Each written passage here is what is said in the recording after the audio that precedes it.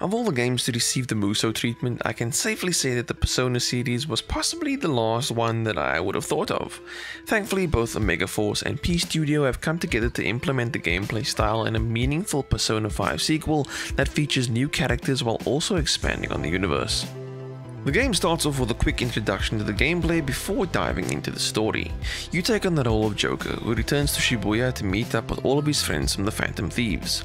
The group decides to spend their summer vacation together and plan to kick it off by going on a camping trip. However, while getting supplies for the trip, Joker, Morgana and Ryuji encounter a local celebrity by the name of Alice Iragi.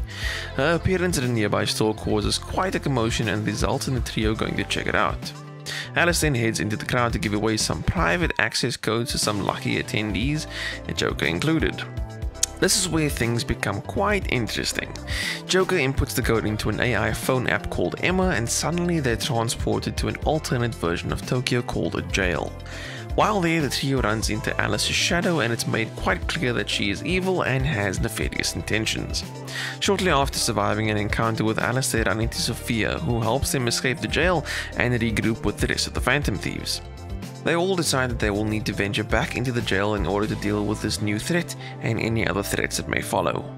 The story is quite an entertaining affair and is told rather well thanks to the great voice acting present throughout. Sophia is a great new character and her curious nature is actually quite funny in times. The conversations that take place throughout the game are incredibly well written, and honestly there's a fair amount of character development with each one having some time to shine. It should delight fans of the original game and newcomers too, since the gang makes an effort to touch on past events. This should be enough to catch newcomers up to speed and also pique their interest enough to play the original. As mentioned before, the gameplay in Persona 5 Strikers is that of the Musou genre. In other words, it plays like a hack and slash game in a large area versus a large group of enemies. Most of it involves executing combos and following them up with devastating blows. Damage an enemy enough or hitting them with a weakness can make way for an all-out attack, which summons each team member to your location to deliver a massive attack that damages each enemy in the immediate vicinity. It plays rather well, and it's incredibly easy to get sucked into the action because of how flashy it is and frankly how easy it is to pick up and play. It's not just a button bashing affair though, and can provide quite a challenge when you least expect it. It's also helpful to switch out your party members regularly since they all play differently and have advantages in certain situations, not to mention that you open up some decent moves when tagging them as the active character. This is also linked to the way you navigate the various jails, since stealth plays a sizable part in the challenge you can expect.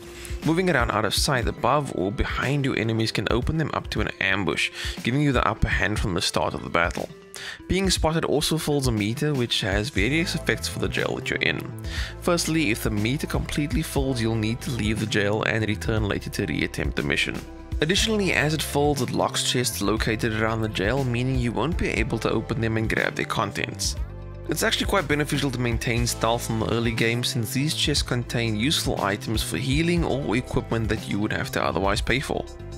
Personas still play a big part in the game, and making use of them in combat can slow down the action so that you can take your time planning where to deliver your attack. Just like the characters, the personas also increase in level, ultimately getting stronger.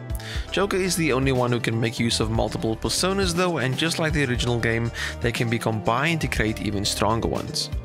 Visually, Persona 5 Strikers maintains the stylish presentation from the original game. Not only that, but the story is conveyed in excellent anime cutscenes and conversations in visual novel style. The one downside is that the camera can get a little iffy during combat. You can lock onto a bigger enemy in order to focus things, but it can still get a little messy when more enemies join the fray. The extremely catchy acid jazz-esque soundtrack also makes a return, with the main battle theme from Persona 5 being remixed for Strikers. Persona 5 Strikers is an incredibly enjoyable game. It features a meaty story and is told really well thanks to the fantastic character development, visual novel style and excellent voice acting. The gameplay is quite easy to get into and actually works quite well within the Persona universe, at least when the camera isn't being a bit iffy. It also looks and sounds great and runs really well with very little loading screens. If you're a fan of Persona 5 and want some more of the Phantom Thieves, then this title might just be for you. If you enjoyed this review, please hit that like button, and if you are new to the channel, please hit that subscribe button. And if you got your hands on Persona 5 Strikers, please let me know what you thought of the game in the comment section down below. I'd love to know your thoughts and opinions. Thank you so much for watching. I'll see you next time.